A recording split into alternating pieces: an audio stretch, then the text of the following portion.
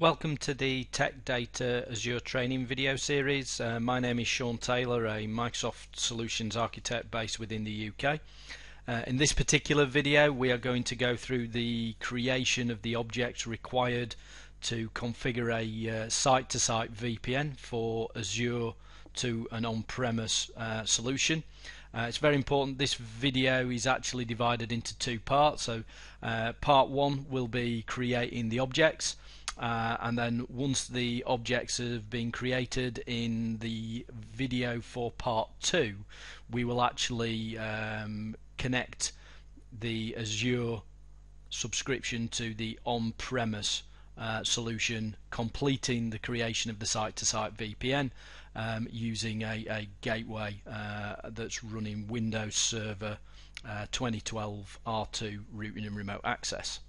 So to begin with, we're going to create the objects that are required for the site-to-site VPN. So again, within the Azure subscription, we're going to create a new network service. This will be a virtual network, and unlike the last one where we use the quick create, we're going to use a custom create. So this will be the TD tenant 1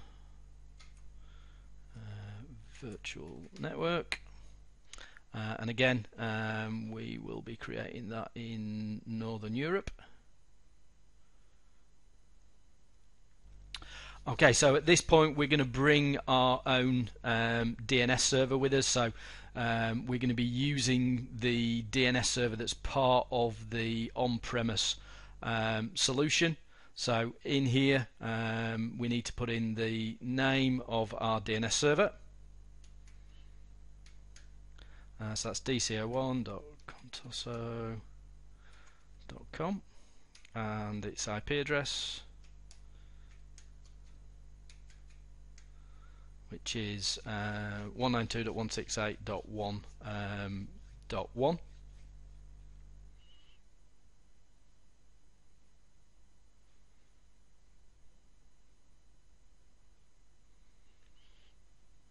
This will be a site-to-site VPN, so you can see it's mapping out the appropriate objects within the diagram that we're going to reference.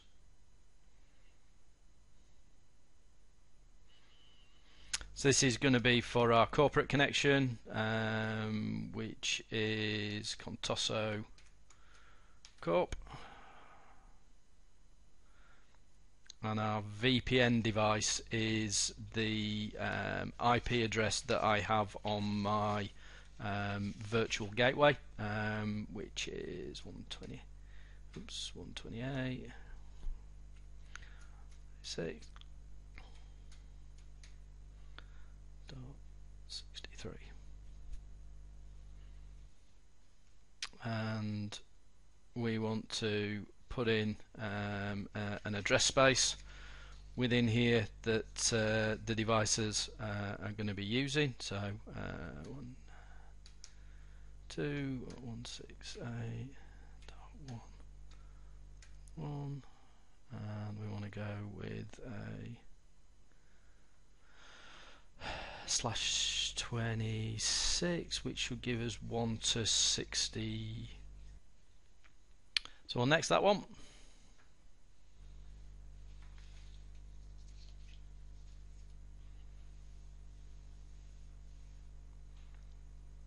And in this one we're just going to add in another subnet specifically for our gateway.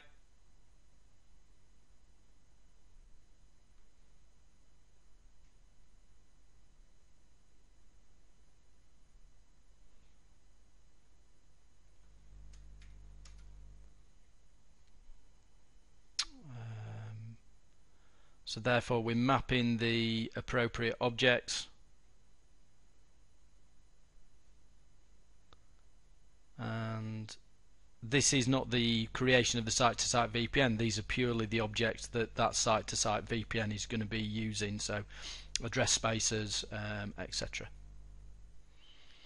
Now this will take approximately 20 minutes, so We will pause the video there and then I'll resume it again once that's been created.